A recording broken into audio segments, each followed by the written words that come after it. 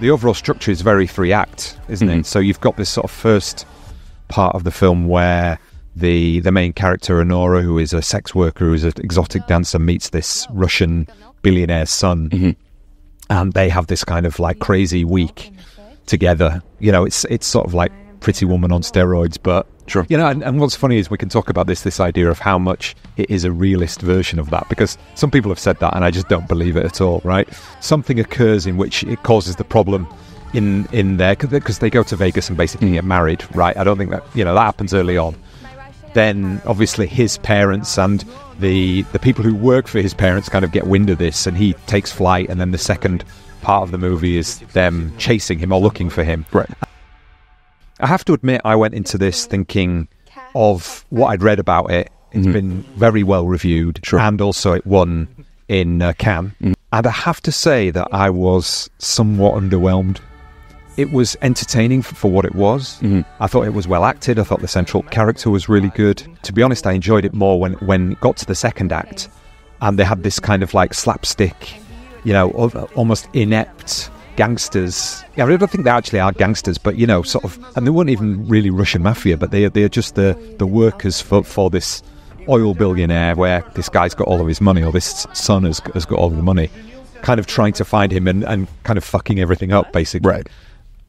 I didn't really think that there was anything beyond that, and I really sort of couldn't understand where you know, this idea of, particularly, it's, if you think of the history of the Palme d'Or, why this film particularly would have won that prize, and why it's been so well reviewed. What do you make of it, Ben?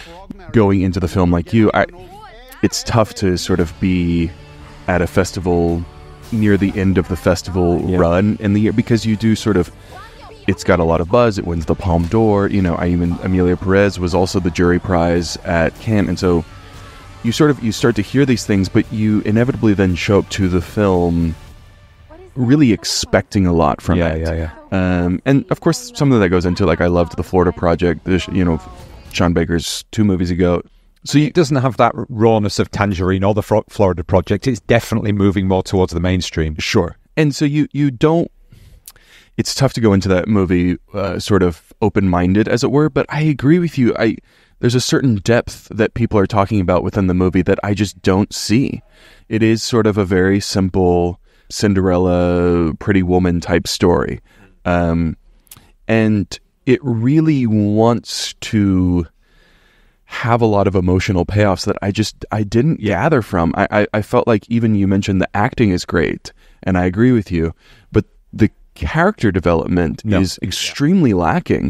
By the end of the movie, I think that the narrative, the story, wants you to feel something for Mikey Madison, Anora, but I just didn't. I didn't. There's a final sequence where she just sort of has a moment where she breaks down crying for a particular reason, and I'm like, I just don't buy this.